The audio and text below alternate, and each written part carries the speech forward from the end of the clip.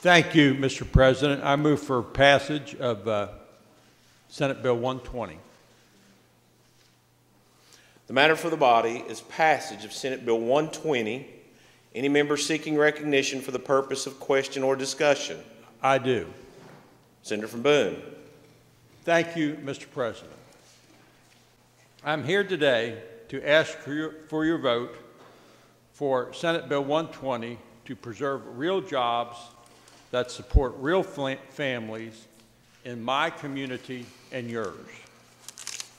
Turfway Park has been an important part of my community since 1950.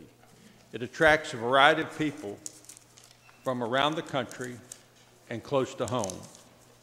It brings together people. It hosts a Kentucky Derby prep race, which is a premier event on our local social calendar. It creates jobs, and many more are planned. I can't imagine, Mr. President and members of this chamber, a northern Kentucky without Turfway Park. It is so essential to our local economy and to our identity. But beyond the nostalgia and cultural significance of Turfway Park, we are talking about real people who go to work every day, who depend on the backside and on the new Newport racing and gaming facility to make a living. People who will lose their jobs if this bill does not pass. We are talking about 400 permanent jobs and 800 construction jobs that are planned at Turfway Park before the Supreme Court's recent ruling threatening all of this, which shut down the construction on that facility for our community. The Supreme Court said that it wanted this body, the Supreme Court said that if this body wanted historical racing to continue, that we would have to vote on it. They said a change of definition of pari-mutuel wagering is to be made by us, the duly elected representatives of the people. I've heard these loud instructions loud and clear, and that's why I filed this bill. I ask each of you to support it. I'm asking you to find a pathway to provide 1,400 jobs that these facilities create. Does this General Assembly, Mr. President, and members of the chamber, really want to be known as the body that was responsible for laying off 1,400 employees in the middle of a global pandemic?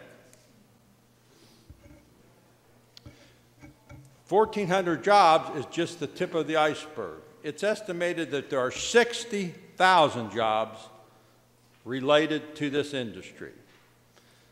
It's the last 10 years of historical racing in Kentucky which has made this all possible. Let's think about the message this would send to the business community by not passing this bill. For a state that is constantly looking to recruit new business to move here, imagine if we told potential employers, if you come here and sink billions of dollars into the ground, we'll reward you by saying your business is illegal, even after you've been operating legally with a license, paying the rules, and paying thousands of dollars of taxes for the last 10 years. Not only will we lay off employees and forfeit billions of dollars in existing investment, we would also miss out on an estimated $70 million of investments that the racetracks have made in these facilities in good faith. I know that you will hear shortly that this is a constitutional argument, and it is. I have here a timeline with over 100 years of history of the legal battle regarding pari-mutuel wagering in the state. It goes back to the very founding of our state, Mr. President, in 1891 up until present day. And tradition and law both, contrary to what you'll hear, has always ruled that pari-mutuel wagering was legal until very recently. What this bill does is simply clarifies the issue once and for all.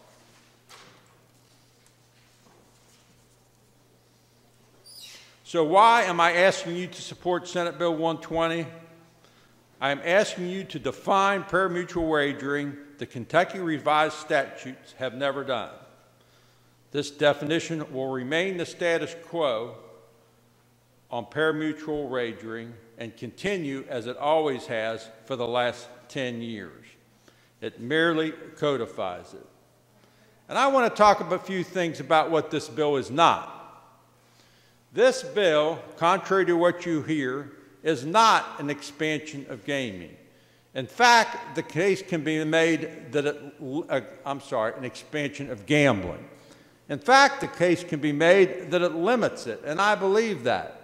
Because as the opponents of this bill have said, and have criticized it for not being a constitutional amendment, which I voted on years ago in this very chamber, and it failed,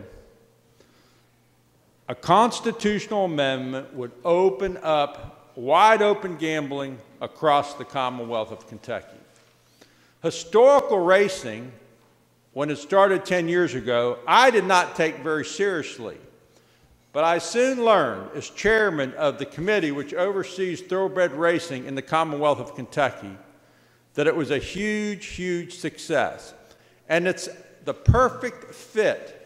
It's nuanced to racetracks. It's a game about horses, confined to racetracks and their satellite facilities, and most importantly, infusing needed purse money into our thoroughbred circuit so that our thoroughbred circuit has had a renaissance.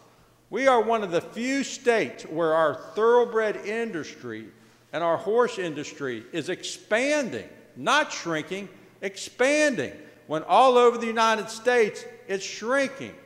And we are the horse capital of the world, Mr. President and members of this committee. I can remember when I was a little boy. I grew up in Loveland, Ohio. I didn't grow up in Kentucky.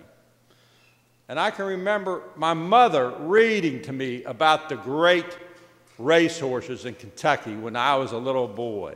Whirlaway and Citation, who were raised in the great Calumet Farm in Lexington.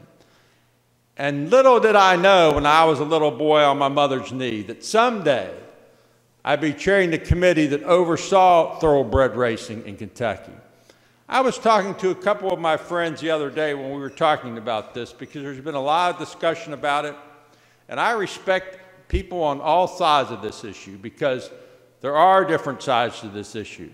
But I really feel like sometimes, Mr. President, it's those of us who have come to Kentucky that maybe appreciate this more because we know the tradition and how wonderful it is.